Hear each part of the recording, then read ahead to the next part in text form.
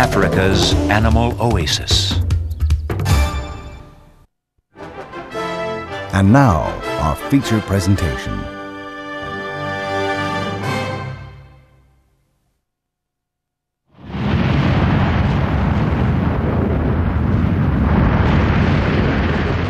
The heart of Africa surges with life.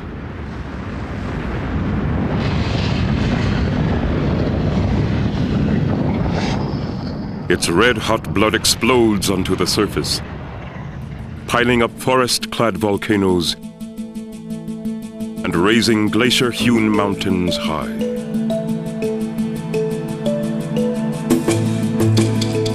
Clouds gather about their shoulders, pulling rain from the skies and watering a vast floodplain covered by rainforest.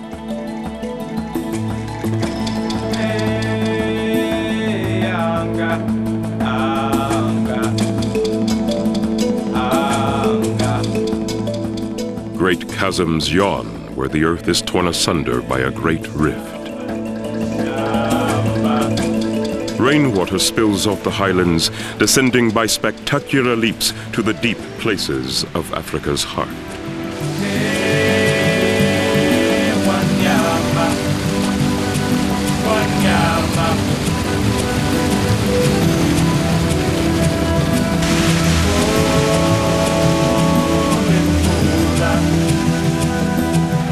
Fresh water plummets into the abyss, forming a string of great lakes, inland seas of majesty and wonder. The greatest of them all is Tanganyika. For 10 million years, this cauldron of creation has been brewing new life.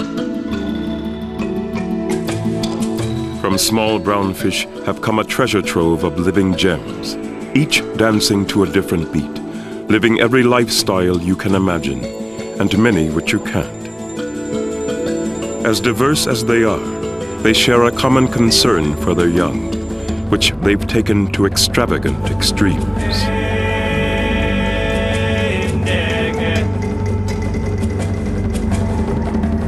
They dominate lake life, playing every role, feeding a huge cast of supporting players.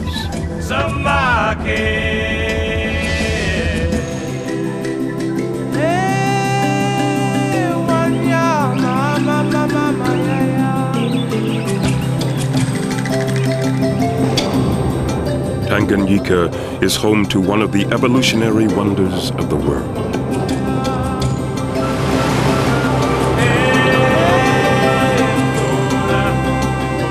From little fish in deep water have come living jewels of the rift.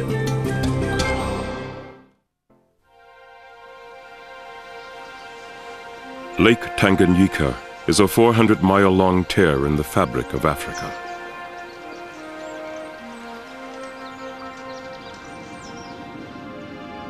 It is a creation of the Great Rift, a system of cracks where the Earth's crust has split.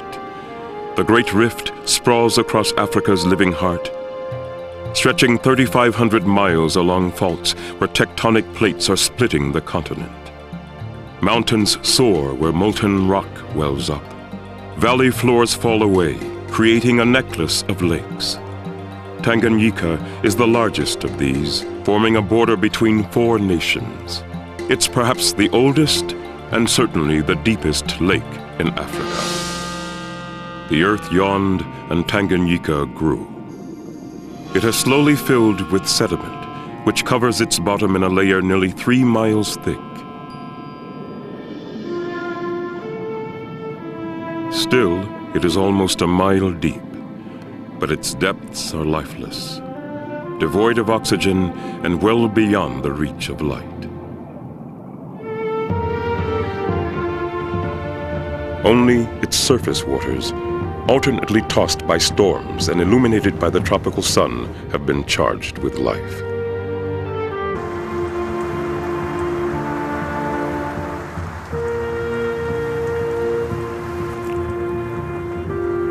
As soon as the lake was born, the forces of evolution began molding new creatures especially suited to life here. Early colonizers came from the rivers which filled the lake. Among them were ones that millions of years later would come to dominate it. Tanganyika's new masters were not as powerful as the crocodile, nor as adorable as the otter, but they were destined for success. They were unassuming little fish called cichlids, and they became everyone's favorites.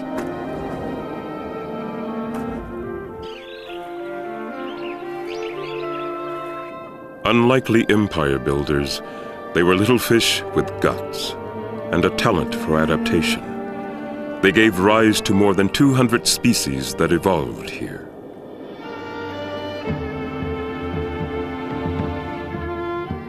The Cichlid Empire is built on intelligence, adaptability, and a surprising degree of parental care for their young.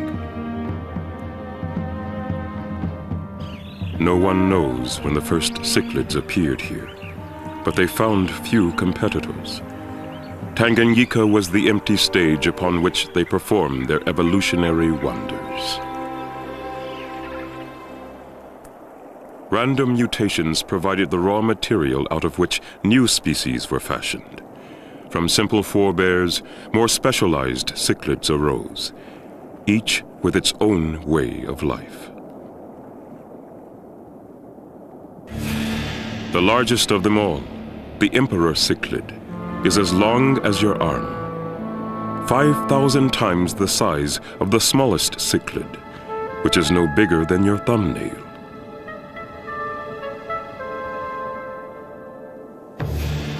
Differences in size, habit, and color allow species to coexist.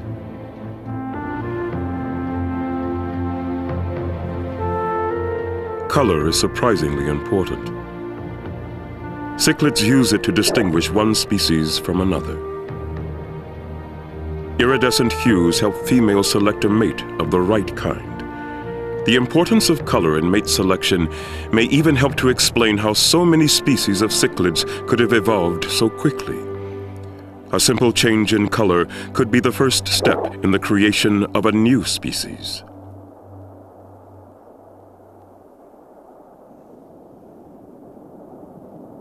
Different kinds of rock grazer cichlids are distinguished by different colored bands. Here, they're red and white. Rock grazers don't like to leave the protective cover of their rocky lairs.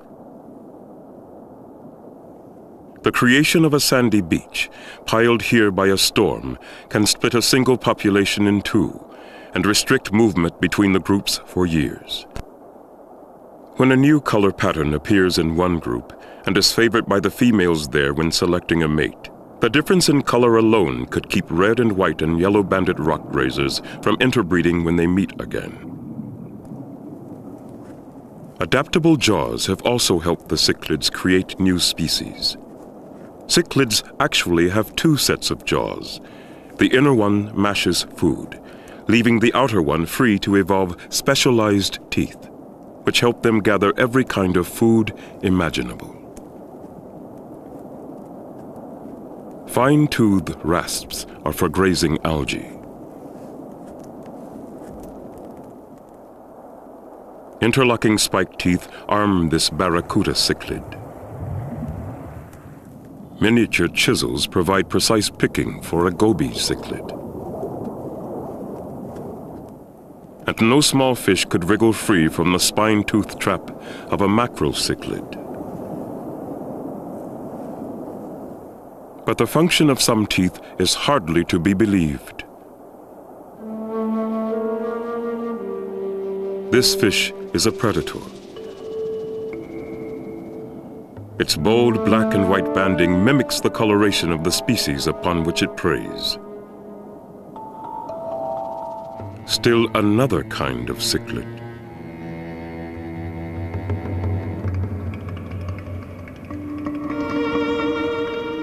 It is a classic con artist, dressing like its victims to get in close before ripping them off.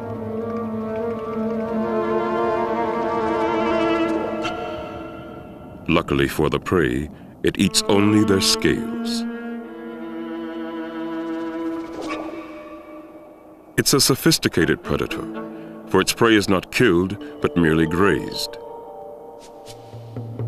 The victim's scales will soon grow back and can be grazed again.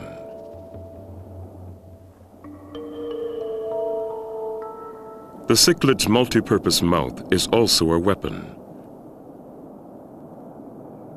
Opponents first size each other up.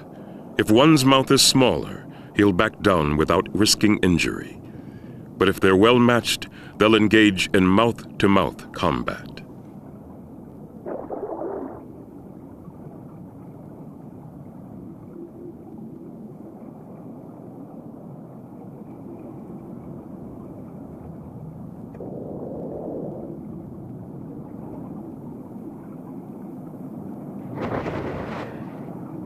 But the cichlid's versatile mouth is not only used to feed or fight. It can be a nursery as well. Mouth brooding is an amazing form of parental care.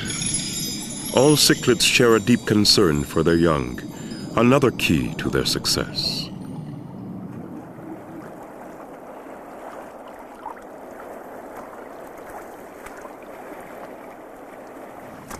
A cormorant plunges through Tanganyika's crystalline water. There are so many cichlids here that eat algae, it rarely gets a chance to cloud the lake's liquid vistas.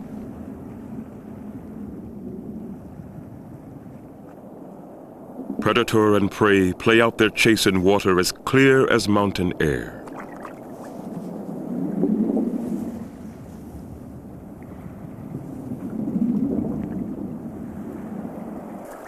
Life in the lake is built upon the flock of cichlid species that arose from their generalist ancestors. But while they diverged wildly, others have not.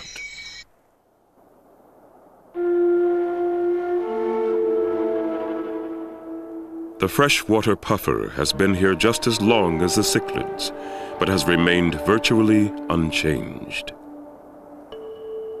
Shellfish are its passion.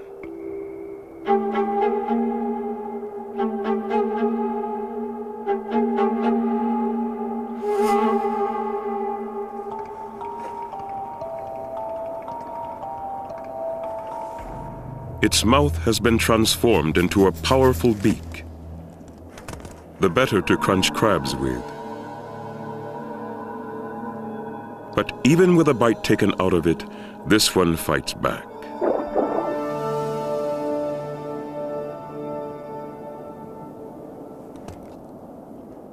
Puffers were highly specialized even before Lake Tanganyika was created.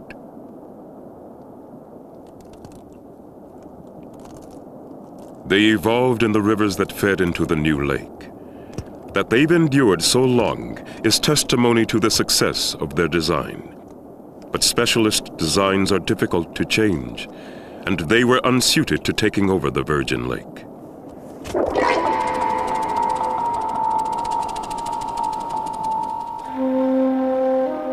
Unable to adapt to living in the lake itself, the puffer survives only as long as it stays in its river delta home.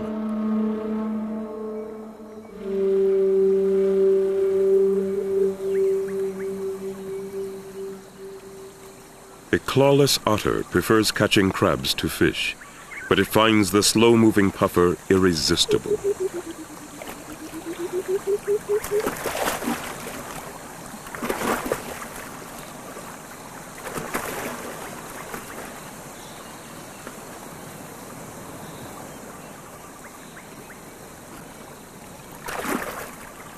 But the puffer's apparent vulnerability is misleading.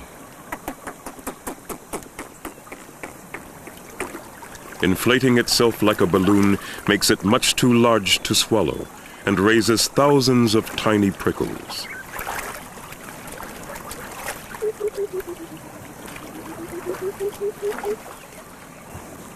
No manner of acrobatics can persuade it to deflate.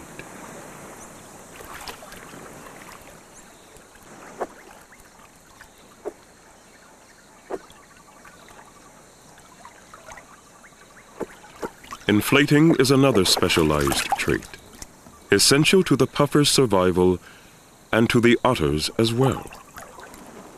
pufferfish have poisonous gallbladders, which could kill the otter should he eat it.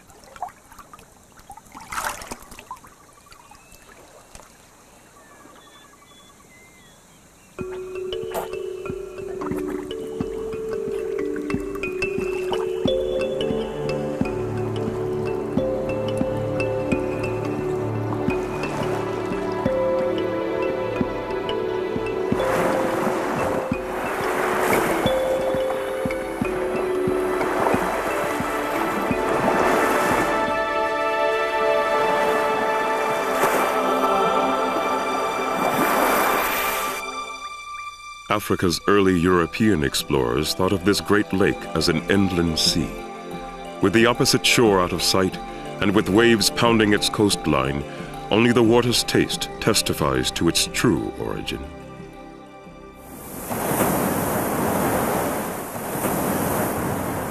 The surf is fresh.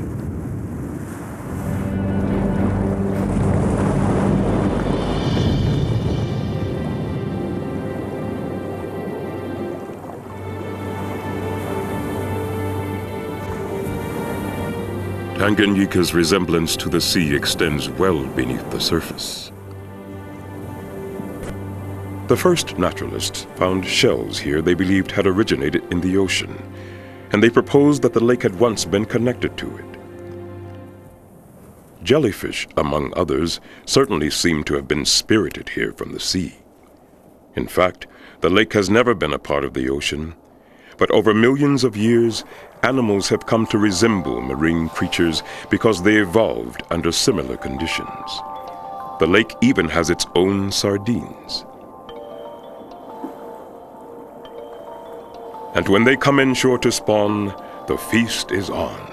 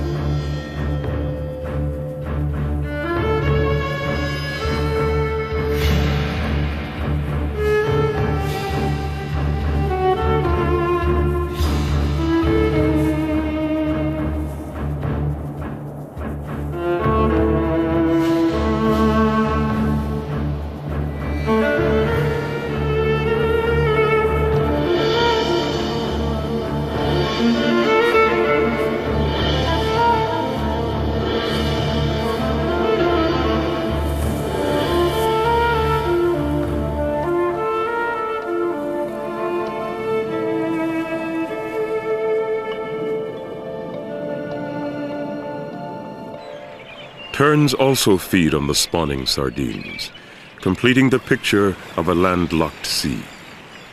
But their predators aren't creatures of the deep.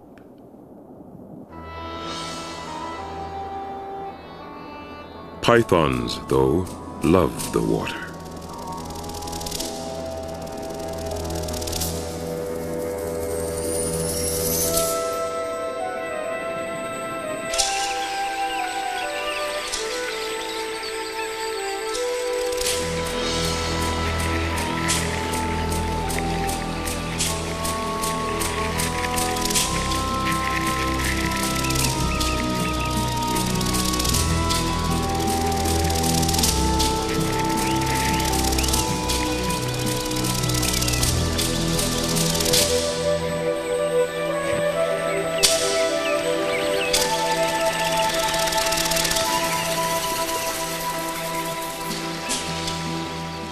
Many a tern will succumb to this horrible embrace.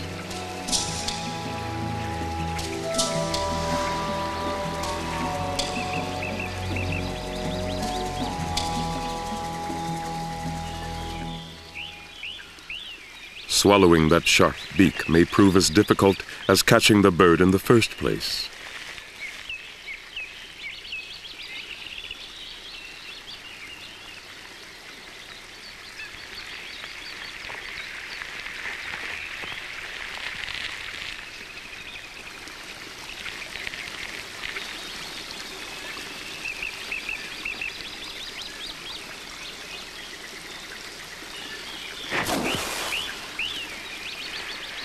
A belly bulge is all that remains of a spirited creature of the air.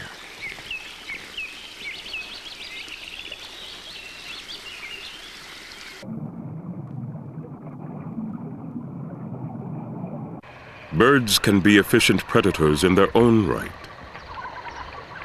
Well, sometimes. A vulture is not really cut out for plucking fish from the waves, but the density of cichlids here is so high, about the same as that of a well-stocked aquarium, that even vultures have been known to try their luck.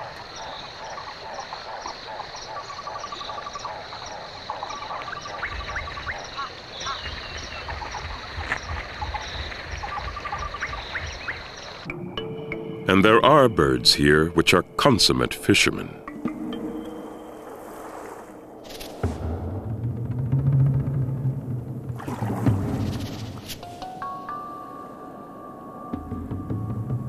The quicksilver pursuit of the cormorant often ends a cichlid's life. But cichlids are among the most intelligent of fish and are always challenging game.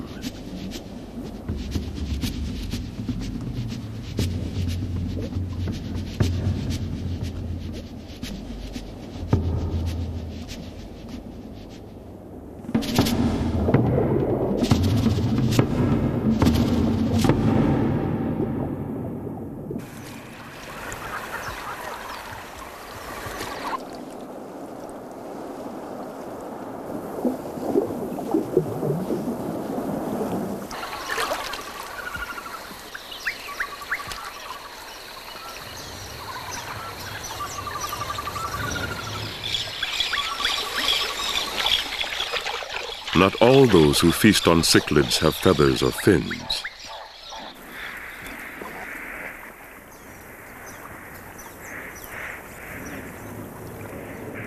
Spot-necked otters dry their luxurious fur coats, rubbing against rocks heated by the tropical sun.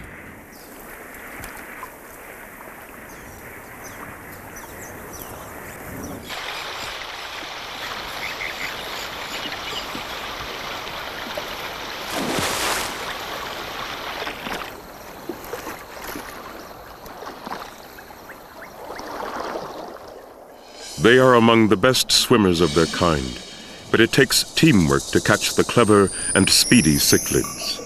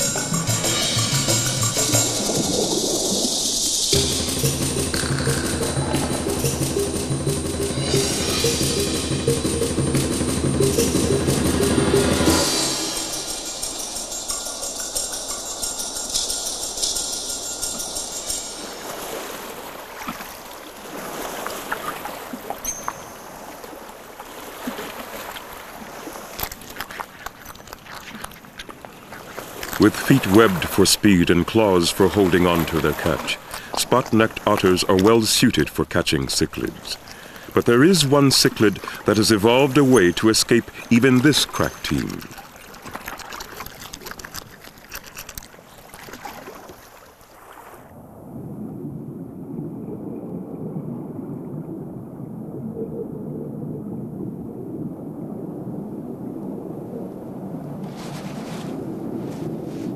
Having narrowly escaped, the cichlid hides in a tiny crevice in a log.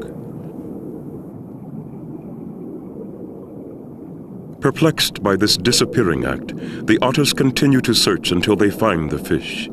But finding it is not the same as catching it.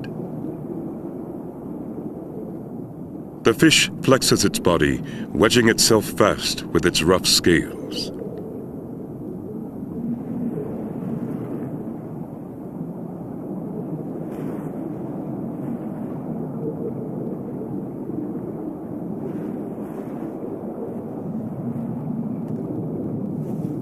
No matter how hard the otters try, they cannot pry it free.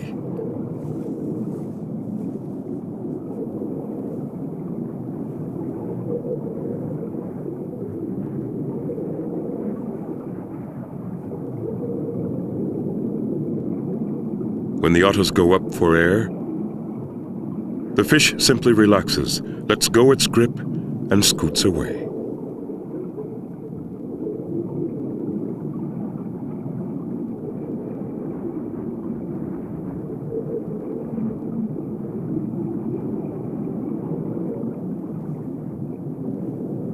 That game is over, but the otters soon spot an emperor cichlid and give chase. But in open water, the emperor easily evades them, and he's too busy to play. He and his mate have come into the shallows to spawn.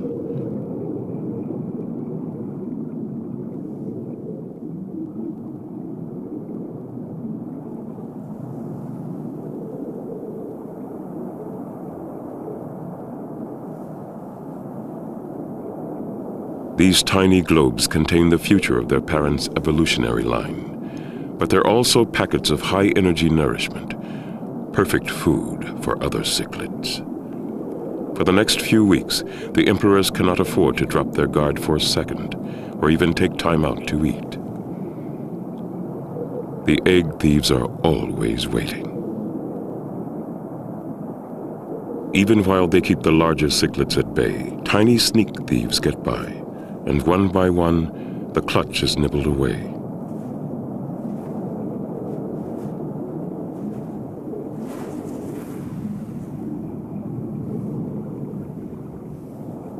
A water beetle's browsing is even more serious.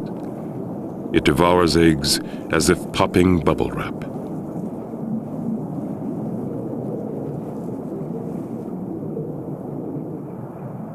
It may be its shape or its clumsy swimming, but whatever the reason, the emperor does not seem to recognize it as a threat.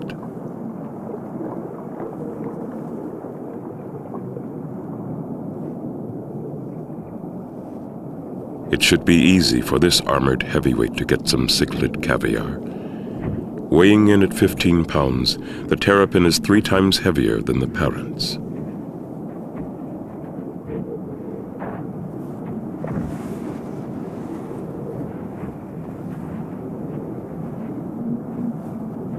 But a pair of cichlids defending their young is a force to be reckoned with.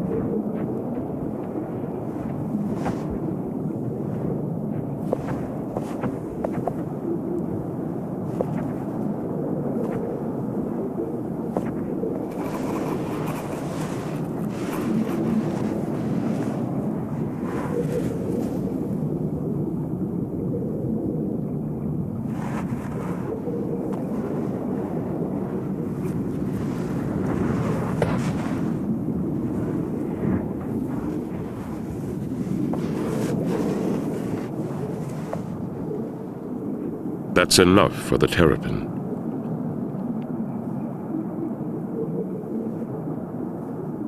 There must be an easier meal to be had somewhere in this great lake.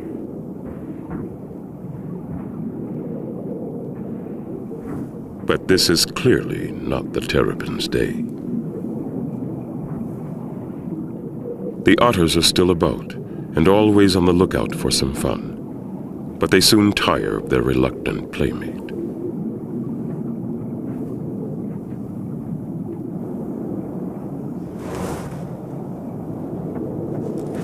Finally, the terrapin's luck has turned. It's found a dead emperor, but even dead, it proves too much to handle.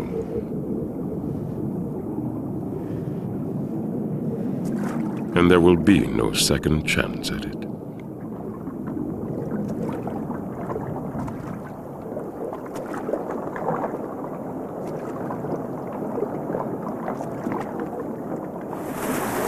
An osprey spotted the emperor from on high, but the fish is so heavy that the hawk cannot get airborne with his prize, so it simply swims to high ground.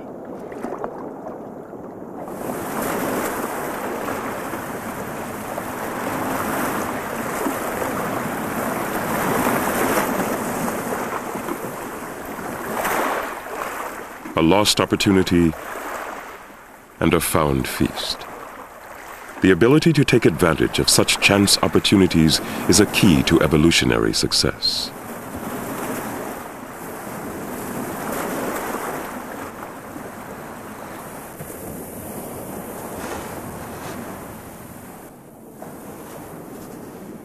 This little snail presents cichlids with just such an opportunity, but only after the snail itself has died.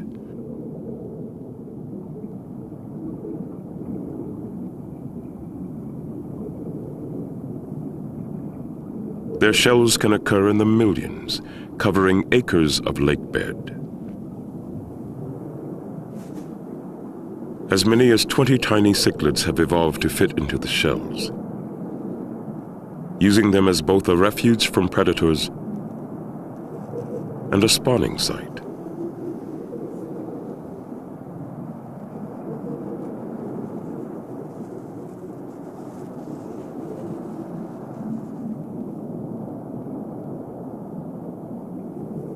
This cichlid is courting. The females of his kind are small enough to fit inside the shells, but the male is far too large. All he can do is squirt his sperm into the entrance.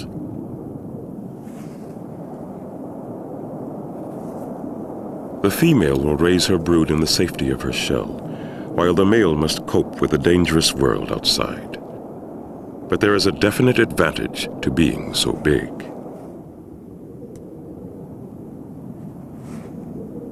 He picks up shells to pick up females. Passing females are escorted by the male to his collection of shells. He shows off the accommodations, inviting her to move in. The more shells he has, the more females he can house in his harem. But building a harem from scratch is tiring and time-consuming. It's easier to raid those nearby, plundering shells and kidnapping females.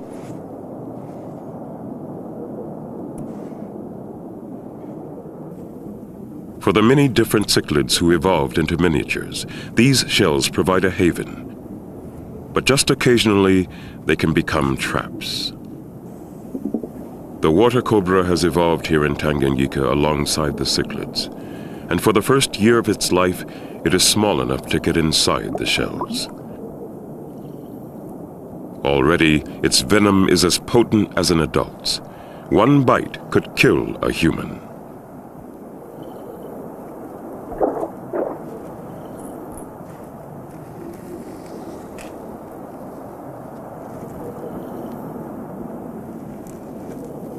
Millions of years ago, the cobra left the land to hunt in the lake, and now feeds almost entirely on fish.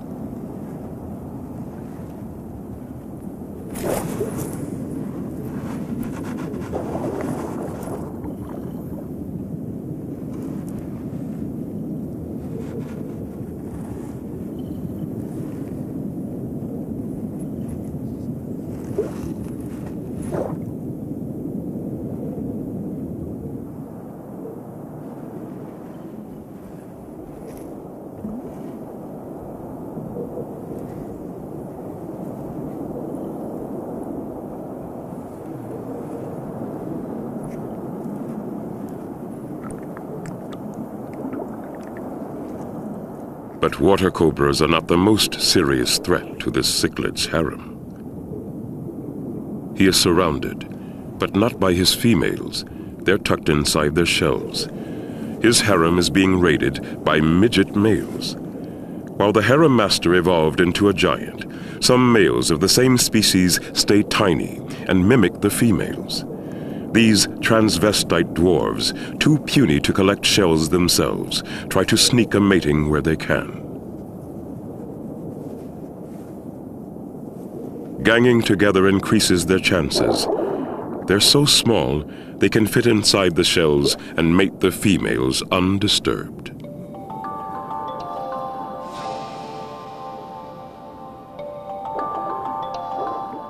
The success of their raids bonds the tiny males to each other, and the gang turns their mob tactics to another pressing concern: filling their bellies.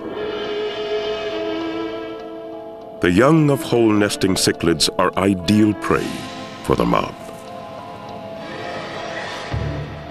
Parents will fight to protect their young, but the sheer number of raiders can easily overwhelm them. As the mob approaches a colony of hole nesters, the vigilant parents flash their fins, signaling their brood to retreat to the deepest part of their nest.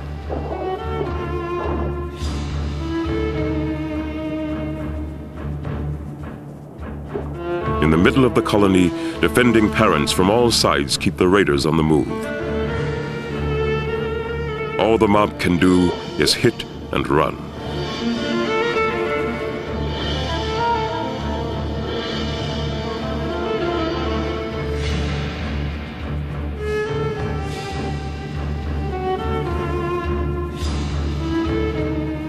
But nests at the edge of the colony are at serious risk. A whole brood can be devoured in a matter of seconds.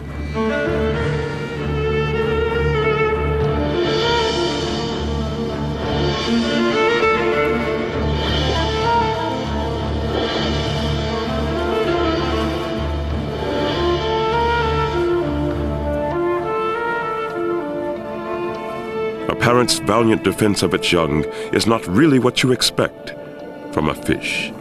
But cichlids feel the bonds of family strongly.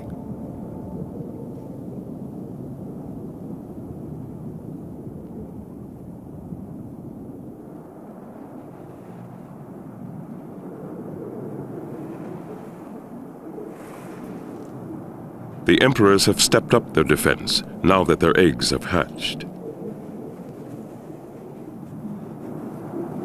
But the mob is quick to join forces with other thieves if it means a chance at an emperor's nest.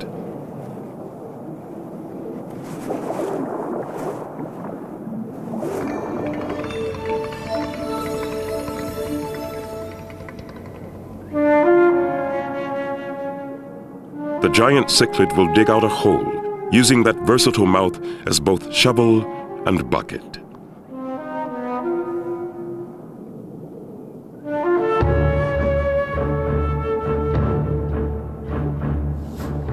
Then it moves its wriggling brood to safety, mouthful by mouthful.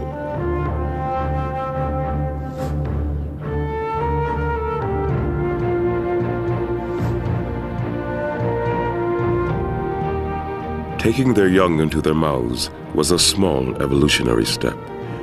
Keeping them there was a breakthrough.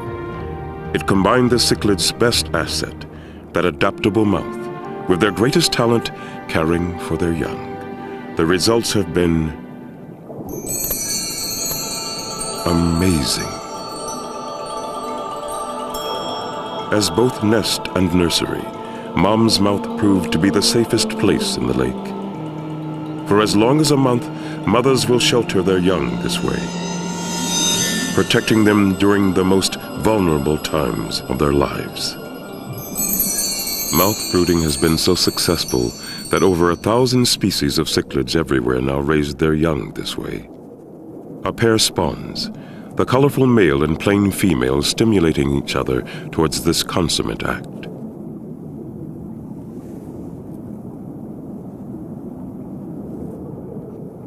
As soon as she lays a few eggs, the mother sucks them up.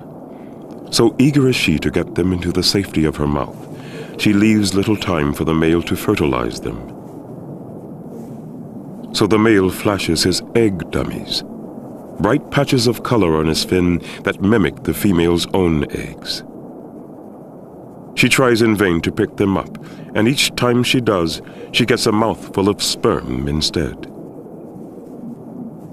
By the time she tires, all her eggs will have been fertilized, internally, but in her mouth. Mouth brooding is an elegant solution to the cichlid obsession for safeguarding their young. But in the evolutionary arms race, there are always those who try to turn the best laid plans of others to their own benefit. These catfish have evolved into parasites of mouth brooders.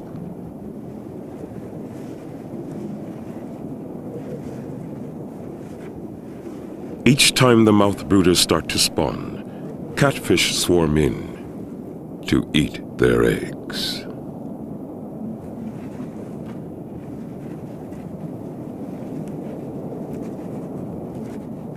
Mouth brooder eggs are the perfect food, extra large and yolky. But the catfish aren't just eating eggs, they're also dropping their own. They're exploiting the female cichlid's eagerness to pick up eggs, for she gathers up the catfish eggs along with her own. Unknowingly, she is committing herself to a horrible sort of surrogate motherhood. The catfish depart, never knowing what becomes of their own young.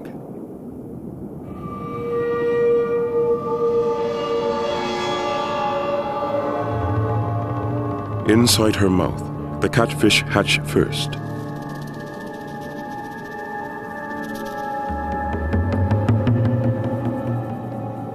Armed with cavernous mouths and voracious appetites, the catfish turn on the cichlid fry, devouring them alive.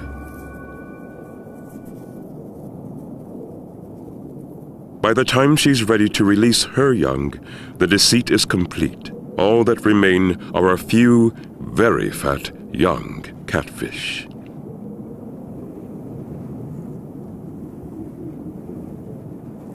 For the catfish, the cichlid is the only mother they will ever know. The female mouth brooder also fails to recognize the switch. She treats the little catfish tenderly, as if they were her own, oblivious to the fact that they ate each and every one of her own offspring.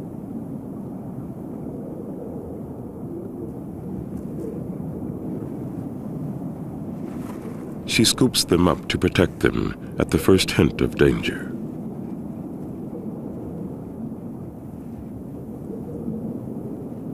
As much as she might like to, she cannot mother them for long. While feasting in the dark, the young catfish not only grew plump, they grew spines. The spines lock fast, designed to jam in a predator's mouth and protect the slow-swimming catfish.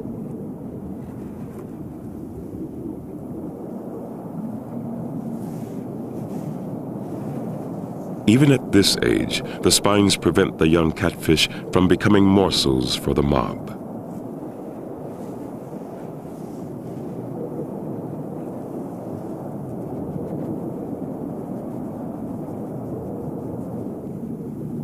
Evolution is like three-dimensional chess with all the pieces moving at once.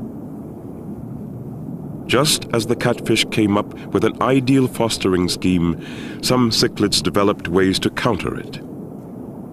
Here, a male builds a sandcastle on top of a rock. Within its walls, he is out of sight of any catfish below. Once he finishes the final touches to his mating arena, he dances to entice a female into it.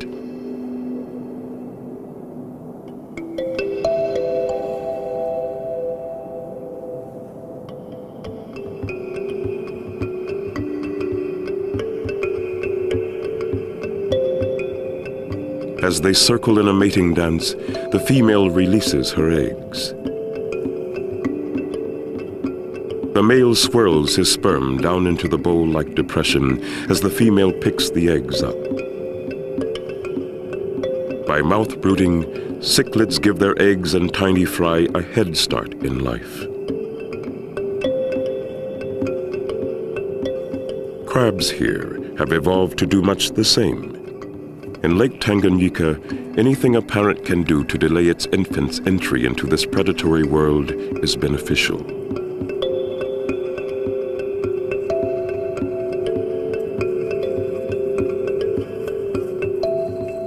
When their eggs hatch, female crabs normally set their larvae adrift to take their chances. But here, there are so many hungry mouths ready to devour them that this crab holds on to her larvae instead. They bypass the free-swimming stage altogether, turning straight into tiny crabs, tucked snugly within the safety of her shell. Though she is willing to protect her young with her life, she cannot guarantee their safety when her own is at risk. A clawless otter is on the prowl. The otter cannot see very well, especially amid clouds of sediment. It hunts mainly by feel anyway, exploring with dexterous hands.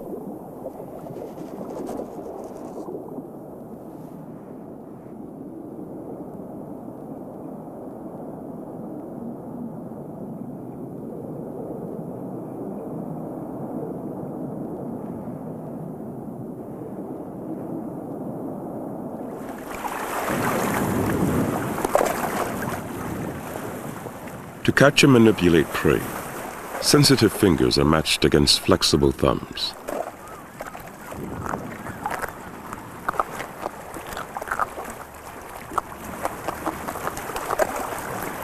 Compared to spot-necked otters, a clawless otter is less at home in the lake. It prefers rivers and swamps. But it does hunt here occasionally, for the crabs are bigger.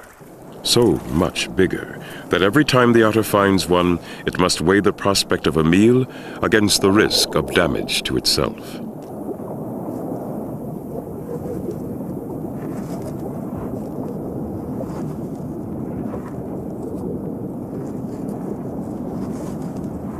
In nature, any course of action entails some risk.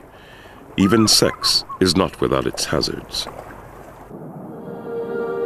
This is a lek, a cluster of tiny courtship territories which females visit to select a mate. In the spawning season, male flashers come up from deep water to display in these arenas.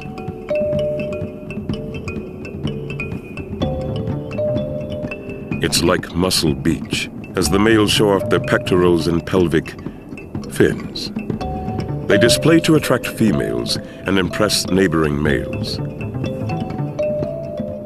To have any chance of breeding, they must shine out in the crowd. Females choose the most brilliant flashers, so there is pressure to display in the shallows where there is more light. The males flutter on their sides to reflect the light and to catch a female's eye. But it's an evolutionary gamble. Often, it's not just a female's attention that is caught.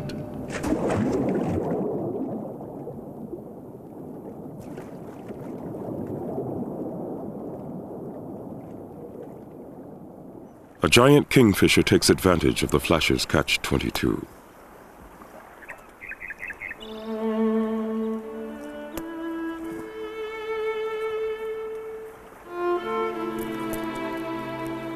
Move and counter-move. Evolution is a game of survival. A creative force that enlivens Tanganyika's crystalline waters.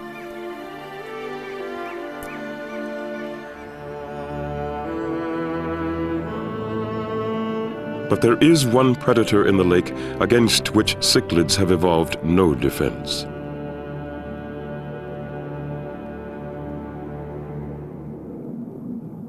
With feeble fins, bilious skin, and piggy eyes, it's not much of a looker. But in its own way, it's stunning. It's an electric catfish. It uses its muscle power not for speed, but to generate electricity. It needs to get in close to knock out its prey. Each time it convulses, it delivers a shock.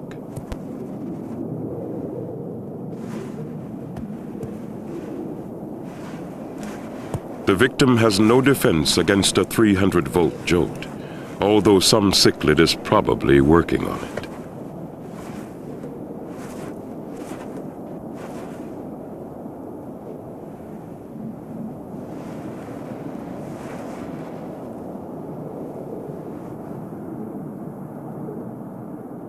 The electric catfish has little fear of predators itself. but an otter has yet to be born that can knowingly swim past a fish.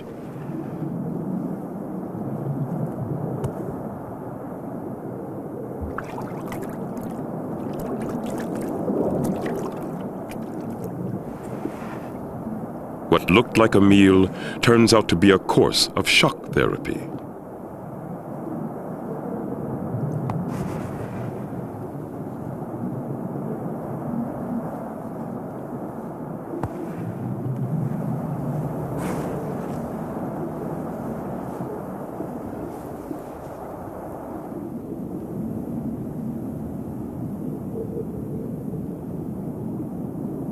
It is 8 days since the emperor spawned, and their tiny fry are now free-swimming and hungry.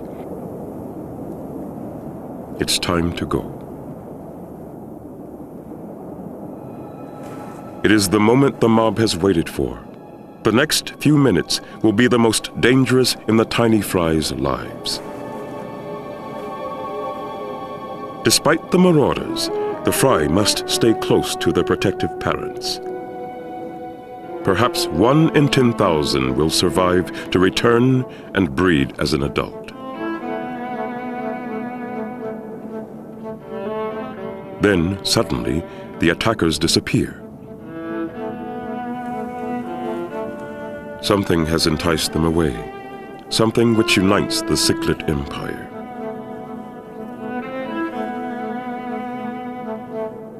The emperors watch as the schools of Cichlids gather, awaiting the coming feast.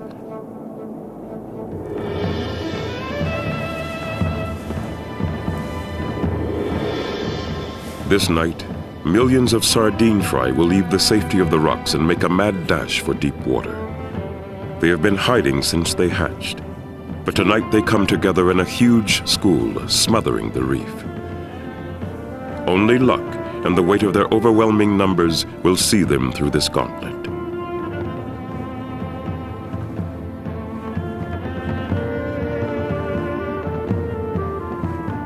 However specialized cichlids have become in the past 10 million years, for an hour it is forgotten. They all revert to the habits of their opportunist ancestors, which colonized the lake so long ago.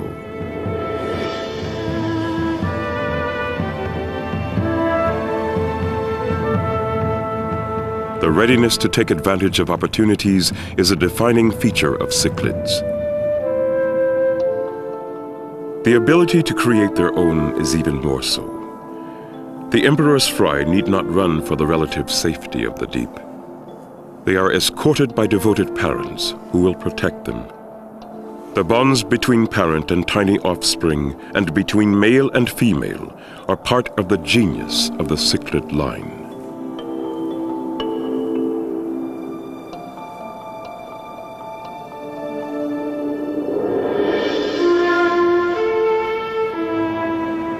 Lake Tanganyika, jewel of the rift, is as deep and blue as the African sky. Beneath its waves hide its living gems. Blessed with a talent for adaptation and capable of extraordinary parental care, these little fish are doing what their ancestors did millions of years ago. They are gambling for immortality. They are the latest chapter in an ancient saga. The next generation of little fish in deep water.